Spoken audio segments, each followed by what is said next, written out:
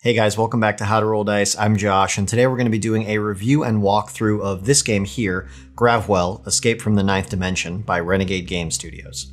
Gravwell is a game for 2 to 4 players that sees those players taking on the role of spaceships attempting to escape the gravitational forces of a black hole that they've just traveled through. Upon coming out the other side, they realize they are slowly being sucked back in, which will cause them to be smashed into atomic dust, and so they're going to attempt to mine various asteroids and other celestial objects that are orbiting around the black hole in an effort to gain enough fuel to thrust themselves out of the gravity well of the black hole and towards the warp gate. The warp gate is sort of the home safe location that each player is trying to make it to. Only one player is going to make it though, because the first player into the warp gate wins, and all other players are sucked back into the singularity and turned into nothingness. This is a fun game because it utilizes just enough randomness that it stays a bit silly, even though you can be strategic about how you play it. It's somewhere on the level of like blackjack, where even if you can obtain the ability or practice enough to count the cards and know exactly what's left in the deck and factor in the strategic or the statistical probability that any specific combination of cards is going to come up at any given time, you can only take that so far. I think in blackjack you have like a 47% chance of beating the house ever, even if you're counting cards, so you're not really in you're not going to win the majority of times. This is a game like that, although with a lot more silliness and obviously a sci-fi theme thrown into it. So looking at what comes in the box before we get further into how the game works, there isn't a lot. It's not a component-dense game. This is a pretty cheap game. It's only about $35, which in the realm of games is pretty much on the low end of medium as far as price goes. It's not a small box game, so it's not something you're going to be able to fit into your pocket or play on a park bench, but it's not a huge game like Eclipse or Scythe or something that's going to fill up an entire dining room table plus. So it's right in that sweet spot in the middle there. So looking at what comes in the box, you've got the fuel cards over here. This is a deck of 26 cards broken down into 3 separate colors, yellow, blue, and purple. These represent the different types of fuel that you can utilize during the game to move your ship away from the black hole, or in some cases, towards the black hole, which is going to happen more often than you think. I'll get into that when the actual gameplay methods when we come to that point. But these are broken down into 3 different colors. Then you have the actual emergency stop cards that players can use. When things are about to go super sideways and you realize you're really about to screw yourself with your next play, you can basically cancel it using an emergency stop card. 4 of those colored to match the player ships, so red, yellow, black, and blue. Then we have the board itself. The board is a spiral of hex spaces that are denoted in sets of 5, so we've got 5, 10, 15, 20, just to make placement easy and sort of quick counting a little simpler. In the center of the board, you have the singularity. That's the black hole that you just emerged from, that you're trying to escape the gravity of. All of your player ships are going to start there. And then at the end of the spiral of hex spaces, you have the warp gate. That's actually space number 55. So there are 55 spaces that you need to traverse in order to win the game. You also have these 2 yellow hexes marked here. These are going to be the locations of the 2 derelict ships that players do not control, but they do interact with quite a bit. I'll get into those in a minute. You've got these 2 charts in the corners here, these sort of bar graphs. Those are identical, and those are player aids. I'll touch on those. And then lastly, you have this round tracker right here in the corner because the game has a hard stop after 6 rounds, even if nobody has won. So it keeps the game to a tight 30 to 45 minutes, which is, again, a great little sort of mid-section as far as game length goes. It's not 10 to 15, it's not 3 or 4 hours. It's something you could play as an opener. It's something you could play just off the cuff if you have enough people and you feel like playing something. It's a great game for introducing people into games like this or more advanced games beyond your typical Milton Bradley Hasbro type stuff, because it adds in some more complex mechanics, but nothing that people won't be able to pick up on the fly. I'm getting ahead of myself, but that's the board. You've got these ship miniatures or ship tokens here. They're basically little ship miniatures on flight stands. 4 of them are for players, again, colored black, blue, red, and yellow. And then you have these 2 gray derelict ships that, again, nobody controls, but you will be interacting with quite a bit. You've got this round marker here. That's for using on the little round spaces to track the current round. Again, game ends after 6 automatically, even if nobody has won. And you've got the rulebook. The rulebook is short and sweet. It's easy to get through. It's well laid out. I don't really have any issues with it. It even has some variant gameplays and a solo mode in there if you want to go for it. So getting into setting up the game and then into the actual gameplay itself, you're going to start by having each player choose one of the player ships, and they're going to take the matching emergency stop colored card to go with it. Again, 2 to 4 player game unless you're playing the modified solo mode. Then you're going to take the 2 gray derelict ships and you're going to place them on the yellow hexes on the spiral. That's where they always begin. You're going to place the round counter on the round 1 space because that's generally where most games begin. And you're going to shuffle the fuel card deck. Now the fuel card deck has exactly 26 cards in it, and that is because each card correlates to a letter of the English alphabet, A to Z. They're also denoted with different elements. I'm not sure if they're 100% real elements, but for example, radium and uranium I know are real. I don't know if jodium is true. If there happens to be an element for every letter of the alphabet, I'm sure they chose to go with that.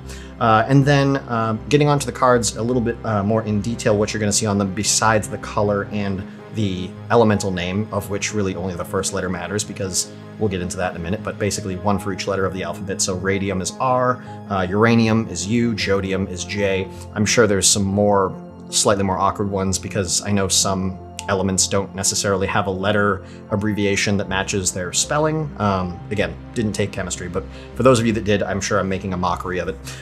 So you're going to take the 26 fuel cards and shuffle them, and then you're going to deal out the mining stacks. This is the first phase of every round. You have a mining phase, and then you have sort of your action movement phase. So the mining phase is where you're going to create stacks of cards. The number of stacks that you create is equal to the number of players times 3. So 3 stacks per player. If you're playing a 3-player game, there'll be 9 stacks. What is a stack? You're going to deal out a face-down card with a face-up card on top of it. That's a stack. So 2 cards, 1 face down, 1 face up. So all players will only be aware of 50% of any given stack's sort of makeup, the card that's face up on top. So you lay out your stacks, 3 for each player, and then you're going to begin picking and drawing stacks going around the table, starting with the player who is the youngest. Now that only counts for the first round. After that, it's going to be based off of where your ships are laid out on the spiral, but I'll get into that in a minute. So setting up your stacks, your mining stacks, and then starting with the youngest player and going clockwise. Each player is going to choose 1 stack, so 2 cards, 1 face up and 1 face down. Obviously, you're only going to be able to make your decision based off the one that you can see. So once you've drawn all of your stacks, which you're going to go around the table repeatedly until each player has drawn 3, you're going to have a total of 6 cards. 50% of the cards that you just drew will be a complete surprise to you because you didn't know what you were going to get because they were face down.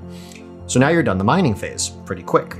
Then you're going to move on to the actual sort of action phase, which is where you're going to be playing cards. Each player is going to look at their hand of 6 cards, and they're going to choose one to put face down in front of them.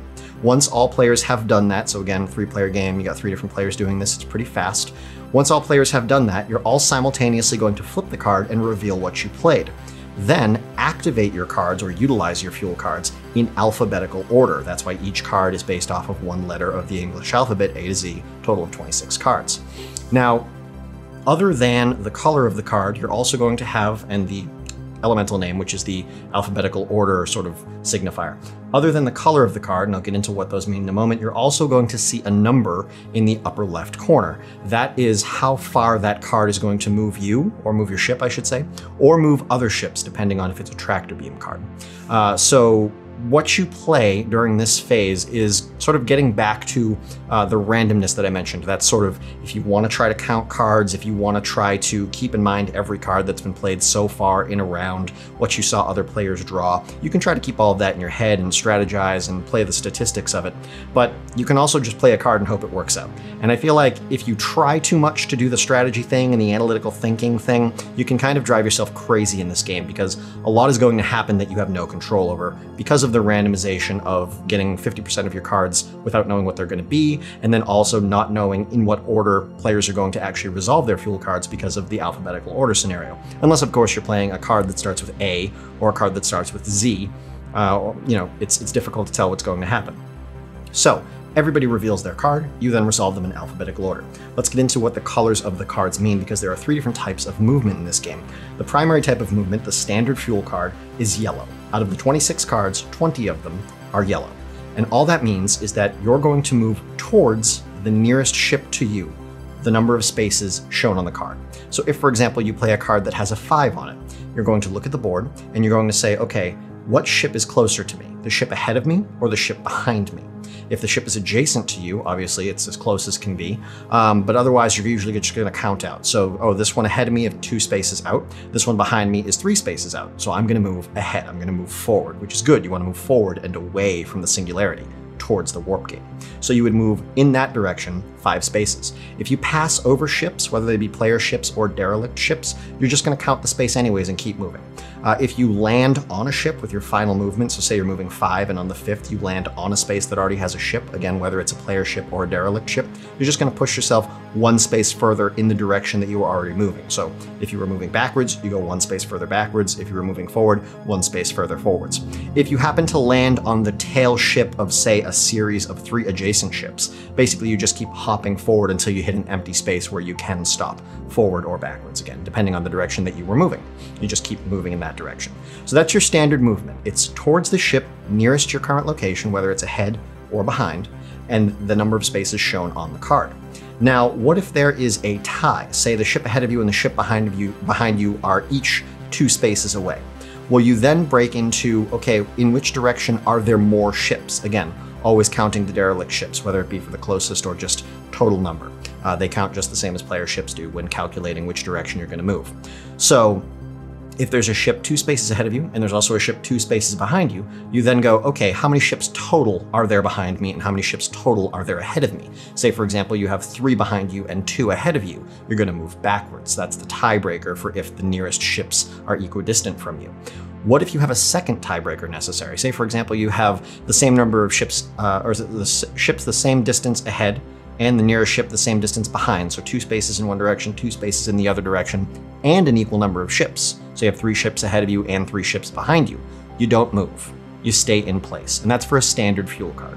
Now, moving on to the second most popular card, of which there are only 4 in the entire deck, you have purple cards. Those are repulsion cards. They basically work exactly the same as standard cards, except instead of moving towards the nearest ship, you're going to move away from the nearest ship, the number of spaces shown. And the same tiebreakers apply. If the ships are equidistant to you, calculate whichever section has the largest number of ships total and move away from that direction.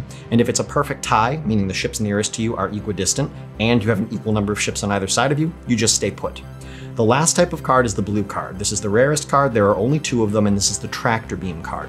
When you play this card, you are not going to move. Instead, you are going to move every other ship, player and derelict ships, towards you, the number of spaces shown on the card. Now, because you're moving other ships, there needs to be a specific order to this, and the order that's defined is you move ships that are nearest to you first, and then move out from there. So you move the nearest ship to you, then you move the second nearest ship to you, then the third nearest ship, and you go out from there. Players are going to go around the table, simultaneously playing and then revealing a card, resolving their cards in alphabetical order, and then playing the next card from their hand. So now you have 5. Choose a card, face down. Once everybody has a face down card, flip it, resolve in alphabetical order. Okay, now you've got 4. Face down. Everybody's got a card. Okay, flip it, resolve in alphabetical order. This goes on until all the cards are played. Nobody has any cards left in their hands. So 6 plays, 6 turns. After that, you start a whole new round. You slide your round marker over 1, you gather up all the cards, you shuffle them together, and you deal a new set of mining stacks, 3 per player. This time, instead of beginning with the youngest player and moving clockwise around the table for drawing stacks, you're going to go from the farthest player, or the farthest back ship, so the ship closest to the singularity, and then work your way forward. So it's likely not even going to be in clockwise or counterclockwise order. It's going to be random. It's going to be you, and then me, and then them, and you're just going to go like that. So it's based off of whoever's farthest back, and then moving your way forward. That's the order in which you're going to choose your stack. So it kind of balances the fact that you're in the rear, you get a better chance of playing catch-up. There is a bit of an interesting mechanic in the way that this works, because obviously you're using this kind of slingshot method, right? You're picking the nearest ship, you're grabbing them, and you're pulling yourself in that direction. And you want to hope that you don't accidentally pull yourself backwards. If you do, that's kind of a benefit. It's bad because you want to be the frontmost ship because you want to make it the warp gate first, but at the same time, if you're all the way at the back, especially if you're all the way back at the singularity and you sling yourself all the way back to the starting point, which doesn't kill you or anything, it just means you can't go back anymore, well, that's exactly what it means. You can't go backwards anymore. You can only go up from here, or you can only go forward from here. So you might as well just try to draft or play or pull the biggest numbers that you can see in the stack for standard cards, yellow cards. And then no matter what order you end up sort of calculating movement in, you're going to move forward because you can't move backwards. So if you're all the way in the back, there's almost nothing to lose. There's no risk. Just play the largest numbers you can. Play a 10, play an 8. Just sling yourself forward as hard as you can. There's no risk. well, there's very little risk. If you're in the singularity, there's no risk. If you're just outside the singularity, there's a small number of risk, small bit of risk, because technically somebody could end up behind you, but that's unlikely. So, and then inversely of that, if you find yourself all the way at the front of the pack, you might think, oh, perfect, I'm in the lead, I'm doing great. But then you realize, wait a minute, standard fuel cards don't work for me anymore because they pull me towards the nearest ship and there are no ships ahead of me because I'm in the front. So standard fuel cards, 20 out of the 26 cards, all now pull me backwards. I can only use repulsion cards, purple cards, of which there are only 4, to push myself forward off of the nearest ship behind me. And what's usually going to happen is, if you didn't plan correctly and draw at least one face-up repulsion card or happen to get one by luck from a face-down card, you're going to only have standard fuel cards remaining. So you end up playing these like small, the smallest numbers that you can in hopes to not completely undo all of the effort, the progress that you just made, and hope that a ship eventually gets ahead of you, and then you can slingshot off of that ship. The way the ships move around the board, you also kind of see this almost inchworm style movement. I don't know if you guys know what an inchworm is, but if you picture a little caterpillar, it kind of scrunches itself up in the middle and then stretches back out, and scrunches itself up in the middle and stretches back out. And so it makes tiny progress by doing that in one direction. The ships kind of move like that, and it's interesting because it almost simulates the way that gravity works, where if you have 2 gravitational objects and you push them apart, they'll come back together eventually. But if they're moving forward while doing that, you have this kind of like forward-moving slinky effect. And you actually see that with the ships throughout the course of the game. I've played this at least, 9 or 10 times, and that always happens. You have everybody starting at the singularity, everybody shoots out of the singularity and scatters out. You're going to have ships 2, 3, maybe even 4 hexes apart, spread all across the spiral. And then over the next round, they'll all end up collapsing down on each other again, because players that are in the front end up getting sucked backwards, and players that are in the back get sucked forwards, and the players in the middle get all scrambled around. And so this very large spread out group of ships, even with the derelict ships, all end up almost adjacent to each other. And then on the next round, they'll all spread out again and they'll start to spiral forwards a bit, but then they'll all sort of recollapse back in on each other just because of the way that cards work themselves out. And then they'll spread out again. And so you notice that pattern when you play the game, and it's interesting because I feel like that simulates the functionality of how gravity would kind of work in the situation a little bit. Not that I'm a physicist or anything, but it seems like that's kind of what it's emulating, whether it's intentional or by accident. It's pretty cool. So, it's a pretty straightforward game. You set up your mining cards, you draw your mining cards at first based on youngest player and clockwise. After the first round, it's based off of farthest back ship, and then you go forward, and that's the draw order. You play 1 card at a time, revealing them simultaneously. You resolve them in alphabetical order. Yellow cards move you towards the nearest ship. Purple cards move you away from the nearest ship. Blue cards move all the ships towards you, starting with the nearest ship to you and moving to the most distant ship to you or from you. And then once you're done with all of that, you mine again. That starts the next round. You get a total of 6 rounds for somebody to try to make it to the warp gate. First player to make it to the warp gate wins. All other players lose the game, or whoever is the frontmost ship when you reach the end of round 6 is the winner. That's the whole game. There are a couple of variant ways to play the game, but I feel like the way it's set up initially is pretty solid. I like the sort of randomness, silliness to the way that people are slingshotting back and forth with only a bit of a plan that generally falls apart pretty quickly. It can be frustrating for some. I've had at least one game of this where one player got very annoyed by the fact that no matter how hard they tried to get to the front and stay there, something always happened that yanked them back in. And I think there was one point where they were all the way in the front and then they ended around all the way in the back and they just couldn't deal with it and they just kind of walked away from the table. But for the most part, as long as you're expecting that to happen going in, you'll be fine. So let's go over a proper rating for this game. First off, theme and immersion. I'm gonna give it a 1. I feel like you can't really be fully immersive. I mean, maybe you can, but I feel like it's difficult to be fully immersive with such a quick, small game. I mean, this is a 30 to 45 minute game. It costs $35. It's not a huge box. There's not flavor text on the cards. There isn't a huge backstory. There aren't characters. There's just not enough to it to fully suck you in. But like I said, there are some features where, the way the ships spread out and recollapse, and the way you can sort of see one player scramble all the way to the front and then just no, and get sucked all the way back to the back of the row or back into the middle, sort of the maelstrom of ships switching around their positions. That kind of emulates the way that this would be going on in real life, but I don't get a lot of players speaking in their captain's voice or, pretending to talk over comms or, thrusters to full, anything like that. For the most part, you're just kind of trying to play the strategy of the game and having a good laugh when you see people's plans or even your own plans fall apart. So I'm going to give it a 1 on theme and immersion. Moving on to cost versus quality, I think this is a perfectly fine setup for $35 worth of game. I don't have much to complain about. I think it's got a lot of replayability to it because it's so quick and it's easy to learn and it's fun to get through as long as you don't have anybody that's going to get frustrated by the gameplay. So I feel like the fact that it's only 35 bucks, it's quick to play, you can fit 2 or 3 games in on a whim, and for the most part, everybody's going to have a good time with it. It doesn't take a lot of like brain math. It's solid, it's fairly priced. So a 2 for cost versus quality. Moving on to ease of use, very easy to play game as far as physically setting up and manipulating. Small board, few number of pieces, small deck of cards. Every player gets their 1 e-stop card. Oh, did I forget to mention how the e-stop cards work? I think I did. If on your turn you reveal your card and then you look at the activation order alphabetically and you go, oh no, this is going to slingshot me backwards like 8 spaces. You can just flip your emergency stop card over and that doesn't happen. It just cancels that play. You get to use 1 e-stop per round. So every set of 6 cards, you're going to get to use your e-stop once and that's it. So ease of use. Easy use is easily a 2.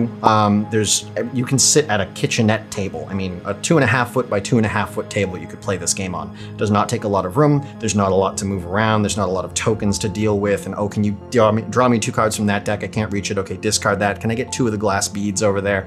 There's none of that going on. Everybody can just sit around the table and work with it. So very straightforward there. Solid 2. Moving on to, is the game enjoyable? I'm gonna give it a 1. I want to give it a 2, but I fully realize that this will frustrate very badly some people. I think there's a lot more strategy to it than some people give it credit. It's not just a zany, I'm gonna play this card and oh no, let's see what happens. There is strategy to it, but it requires you to do a lot of focus and a lot of paying attention and some calculation in your head and keeping track of, okay, there's 4 repulsor cards. I drew 1. I think I saw them draw 1. I don't know if I saw the other 2. I know I don't have 1, so one of them 3 has it. 1 has already been played. I still have the other one in my hand. It means there's 2 floating around out there. Like, there's a lot of... You don't have to do that. If you want to, you can. But for the most part, if you're just going to throw cards out there, you're still going to have a good time. I understand that some people are going to get annoyed by the fact that you can't fully plan. You can only make so much of a strategy, and then the randomization of drawing 50% of your cards face down and not knowing the alphabetical order in which things are going to pan out every turn may frustrate some people. So I'm going to give it a 1 for enjoyable, even though I personally think it's a 2. For me. For everyone, I have to give it a 1. And then teachable, very easy game to teach, to get people to wrap their heads around the concept of, because it doesn't have a lot of moving parts to it. It really only has 3 types of cards. The fact that the number and the alphabetical order of the cards changes doesn't really change your comprehension level of how things work at a base level. And just looking at the board and examining, okay, well, I have a card that starts with the letter B, so I'm likely going to be playing, I'm activating first, most likely. And then I'm, making sure that I'm closer to the ship ahead of me than I am the ship behind me, and I'm going to move 3 spaces in that direction. Boom. It's only when you start to get into the crazier plays, like, all right, I'm going to use a tractor beam this turn, and the next turn I'm going to use a card that moves me 9. You really have to start paying attention to what might come out when you're going to activate in the turn order, that kind of thing. But for the most part, learning the basics of the game, very straightforward, very easy to get through, and you could do a learner game and a follow-up game inside of an hour if you kept things moving. So that's pretty solid. So looking back at the actual scores for theme and immersion, we've got a 1, just there's not enough here to fully suck you in. Looking at cost versus quality, I think it's totally fair, so a 2 there. As far as ease of use, solid 2, very easy to manipulate and interact with the game. Small game, you can play it on a small table, everybody can reach everything. Looking at whether or not the game is enjoyable, I think it's a 1 just because some people will find the mechanics of it frustrating. And then looking at whether or not it's teachable, definitely teachable, so a 2 there. So overall, this game gets an 8 out of 10. I would definitely recommend you give it a try. I would recommend you pick it up as long as you factor in that it might not be some people's cup of tea. But for the most part, if your friends are into the fact that things might go a little silly, then I think you're gonna have a lot of fun with this game, and I would definitely recommend giving it a try and picking it up. So I hope you guys have enjoyed this review of Gravwell. If you have an opportunity to, please go down and subscribe and set your notification bell to all.